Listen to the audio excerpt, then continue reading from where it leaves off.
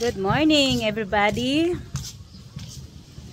So today is our next barangay fiesta, and of course I have a Zumba friend there also. And last night she messaged me and invited me to go eat lunch there. But of course I'm gonna go, and I'm not sure with James if he gonna go with me, but I'm definitely gonna go there today. Meanwhile, I'm gonna show you guys what I got lately. So I am so happy to have it, like of course last Sunday I've been to the market, and I was so happy to found this one. It's I think it's a spearmint, and of course I just let it put it here in the pot. And what I'm doing is my coffee ground is I mix this one here, so to make the soil rich.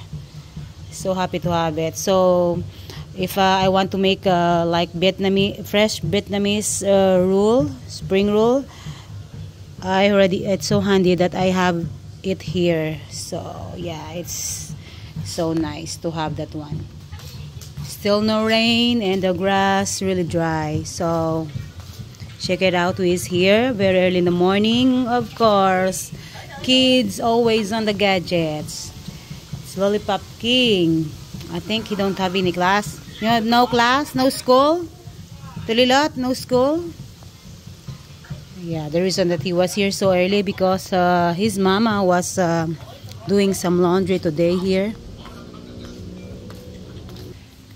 So I know there's no rain, but I really keep my plants watering every day, no matter if less water or what. But I just don't want to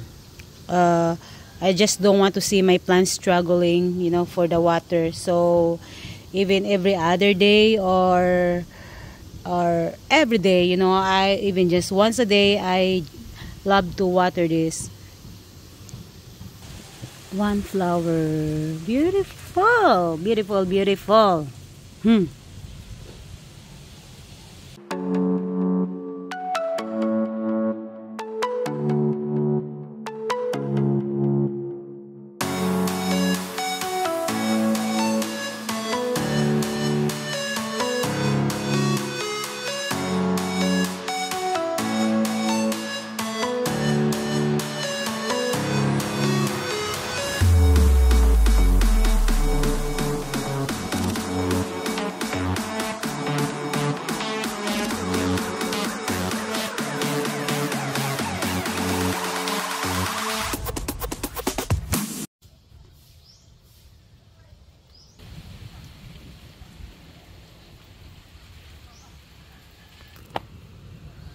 Good morning, everybody. You see that? Not a cloud in the sky.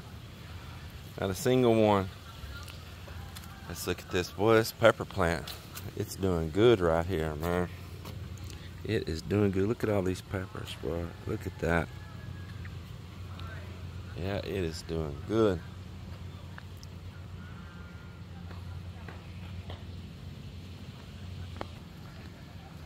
Well, I hope everybody's doing good out there today. Hope everybody's having a great day. We're getting our day started. I want to tell you a couple pretty cool things. And first, let's look at that glass. I got the middle sections open up there, but that's pretty cool. See that blue glass up there? First, I've actually even looked at it from out this side. I'm going to close the others where I can get a view of it all shiny and blue. So, guys over in the Bayacubo over there, waiting to get their day started. And let me tell you about that. So, it's something I think is pretty cool about my work crew. They start their day working here at 8 o'clock in the morning. Do they wait until 8 o'clock or 7:55 to be here to start their day? No. Sometimes they're here at 7:15, 7:30. And they just get together and just hang out in the Bayacubo early in the morning. Sometimes even earlier than that. I'll see somebody out there at 7 o'clock. And they're just chilling, they bring their coffee over with them. They all just sit in there and talk about whatever they want to talk about, and then laugh and enjoy. And then when it's time to get busy for work, about 7:55, they come out and start preparing. And at lunch, you think, man, they just want to get out of here and get home, right? Many of them will go home and eat real quick. 15 minutes, man. 10, 15 minutes, they done ate up their lunch, and they come right back over here. And they'll either lay in the bakubo or they'll go upstairs. I don't care where they go. And they chill, take a rest, take a nap. But they come right back here. You know, it's kind of funny. You would just think in the mentality, like, from what I'm used to with people, you know, like they just want to get the heck out of Dodge and not spend any minute at the work, and that they don't have to. But it speaks volumes that they're pretty happy what's going on, you know. We had a tragedy. Absolute freaking tragedy.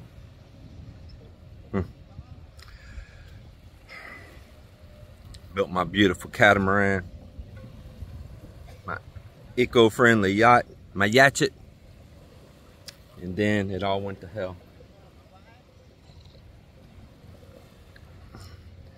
Had these big blocks of styrofoam. Told them, put that styrofoam up underneath that hollow void in the middle between those two pontoons on my catamaran. Mel and I had to go city, come back. They tied that styrofoam hanging around the back like a bunch of fenders doing nothing. Tied them up underneath the pontoons, all randomly, in the back only. So it was setting up like a 1970s muscle car, jacked up big in the back and riding low in the front. And then, you can't make this up. And then we had that thing to where we could put bamboo down and roll it into the shore if a storm's coming, right? So even right here, I can take my pickup, get right here, put a rope on the front, and have those, what we call them rollers, those thick pieces of bamboo, and roll it up just like they do the pump boats, except I could use the extra effort of the truck. And then when we roll it back out, we can use the force of gravity because this is downhill right here. Can't do it with styrofoam stuck underneath the back of it. Big old block sticking down, you know, 1.5 feet, 2 foot, you know. It's 1 foot styrofoam, but the way they had it all at crazy ways, I mean, yeah. Anyway, and they'd already launched it out in the water like that, man. Couldn't even get them changed, couldn't get them where they need to be. And it was just a dang mess. And then I made my anchors, and I wanted those just as temporary, and I have a big main anchor, and those little small ones was just temporary while we got the big main one out. Then the small ones was supposed to be to go put out for buoys for our net for our swim area that we're supposed to have up. They slide these anchors all on the one rope that now you can't even get them picked back up. So they're like a daisy chain on this rope. God almighty. Can't even get them back up. But they would roll because the weight of that thing, I didn't make them to hold that thing there. I made that great big one to hold it. So they would roll. So of course waves come. It would just roll all three of those little round weights. I'll show you. So these were just to mark our swimming area. And they slid the rope down through them in a row. And there's no way out there in the water you could pick 3 of those up on one rope together. And then this last one, instead of sliding it up, they just tied it on knots out on it. Anyway, so in the waves that hit that thing, all these would just do this. They would just roll on the sea floor, just like in a straight line. And of course, came back to shore. We couldn't get it where we wanted it because they were too heavy to pick up. My God, what a catastrophe. And this is why when everybody says, why do you stand over them boys? Well, that is why. So we made this big heavy one right here. And this joker is heavy. And it's got this galvanized eye bolt that's down in it into a big galvanized plate. And it's got a steel grid down in there. And man, we can even barely move this. And that was another funny thing is They kept trying to move this thing laying on its side. And I see, you know, it is round. It is a wheel. If you stand it up, no matter how heavy it is, it'll roll. I demonstrated it to them the other day. We left it propped up here so you can get your fingers back underneath it. You stand it back up and they're like, oh. So yeah, they invented the wheel. The wheel has been invented. So, nonetheless, strong winds came. We had no anchor out. We had these anchors that they thought they just rolled on the bottom. And it come around and pushed up onto the shore with some strong wind and waves. And it beached them, man. It was beached. And we've just been leaving it like that until the winds laid. And it was a calm day, because no matter what you tried to do, the waves would just bury it back in. And today we lifted it up. You can see where it was buried in here. And today we lifted it up. We cut the styrofoam loose, and before we launch it back out in the water and put the yacht back in the ocean, we're putting these styrofoam blocks back underneath. And this styrofoam, we got it where it won't go out into the water. It's all wrapped in a fine screen. So they're underneath the back there right now, tying in styrofoam.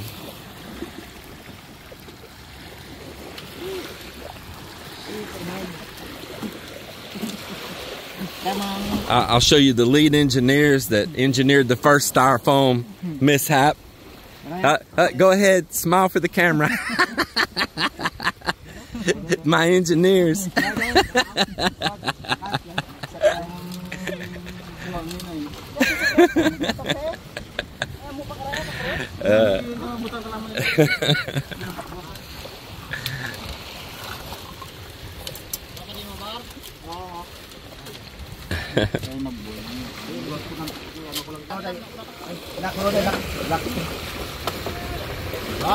Kira kilo.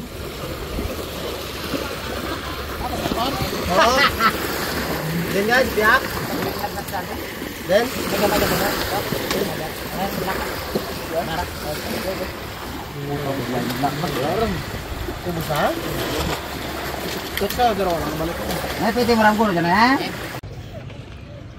Hello everyone. So we're going to Fiesta with Tita Lorena. So food again.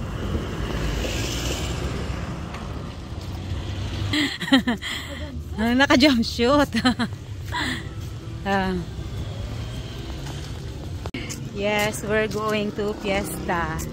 And there's a lot of food. So no diet for today. So we're heading there right now with Tita Lorena house. Timing. Bili ng diet, ha?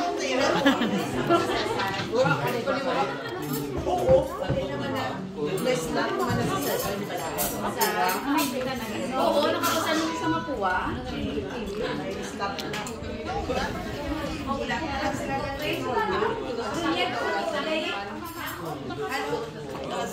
wala ka sa tiray. Makadto sa tiray. Oo, makadto siya. Hindi mo yung bakal.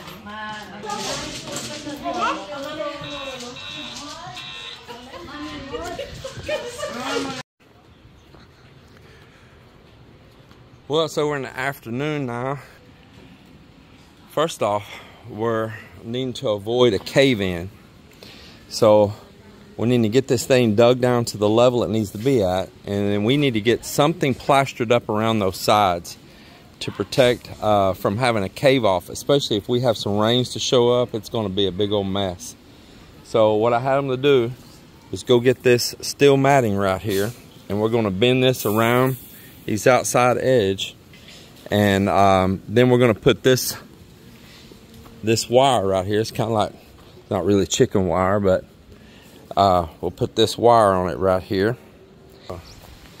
Then we're going to take a concrete Portland mix, just like they render walls with, and we're going to go around and layer a layer of concrete on this around, and that will support this thing against the cave-in, especially on a curve. It ought to be really strong. While we set all of our plumbing and prepare our steel for a permanent solid structure inside of it. So this would just be working like a retaining wall back and behind it to protect us from a big cave off. We've experienced it before, and so I want to head that off. I need to do it really quick here too. So I need to pull a line here. And I told the guys, be careful when I pull this line, because it's going to give me an exact measurement for my water line and my depths. And I need to get that set all the way around right here. And we need to find how much more we need to dig, get it dug, get this in there, and get busy rendering it. So we're down here transposing a water line, a fill water line that we've created back here in the back on this existing concrete. And we're transposing it up around to these stakes coming around. So we'll know what the water line is back here in the back, and we know exactly how deep to dig here right now.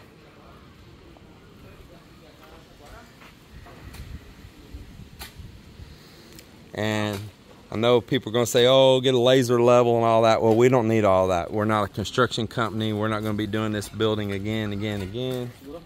All we need is now, and this old school water tube right here is as accurate as anything. I don't need 10 million gadgets stacked in my garage.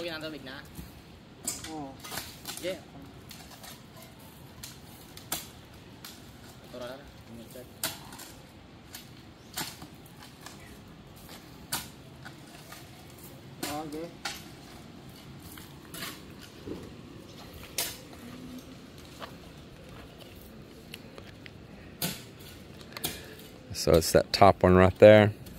And then, yeah, and then go ahead and make one over here right on the end of that wall there too.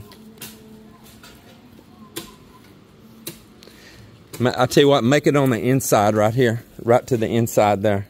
Yeah.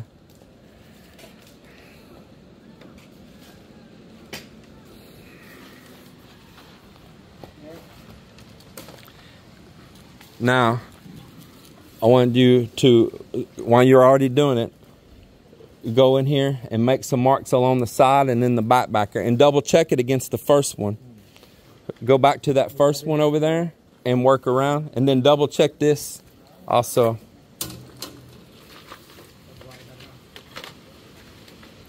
So that would be the water line right there, and that's about what I wanted on this end. That would be 3 foot of water. That looks pretty good. Just a little bit of clean out down here. Of course, we got to pour a thick bottom on this, but pretty close, man. It's pretty close.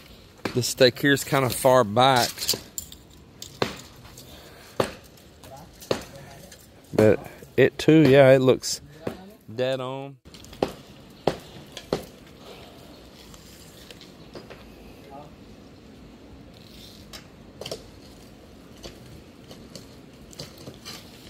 And so on the very end right here, I was going to have it at 3 foot, and then it'll slope on down. Let's see here at 4. Man, that's looking good.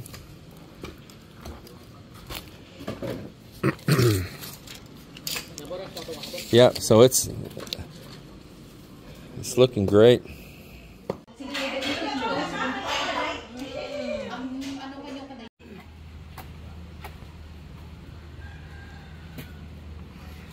So it's kind of working out pretty good. We need to shave back a little bit more on that side. We just did it, and all that fall from it, we're backfilling where they took out a little bit too much right there.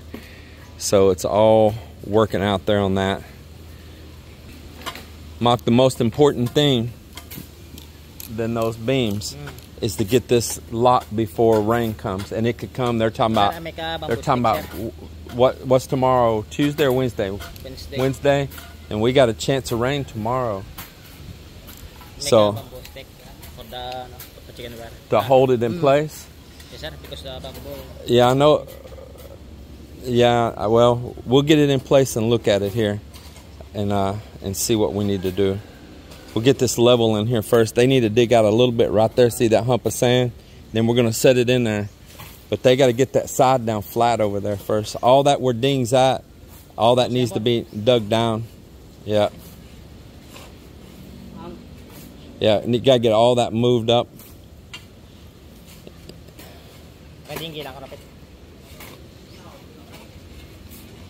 We're going to kind of pull a bunch of nylons, and the side of that footing we poured right there, we're going to have to chip some of that down in the back. It's sticking up a little bit too high there. We'll have to chip some of it down.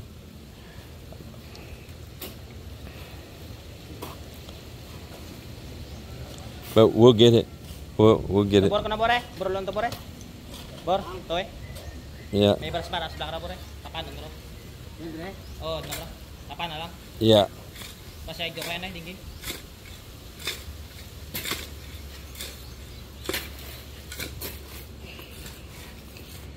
We might have to add some sand back in there.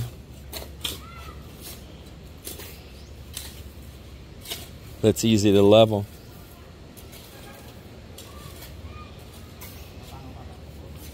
Hey, Dink, before you, that sand's gonna keep falling out.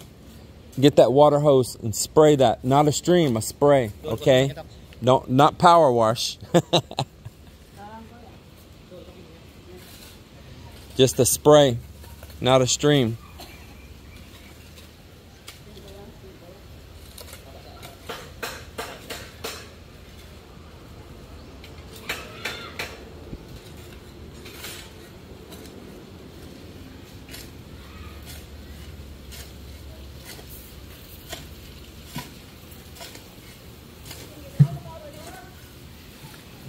There we go.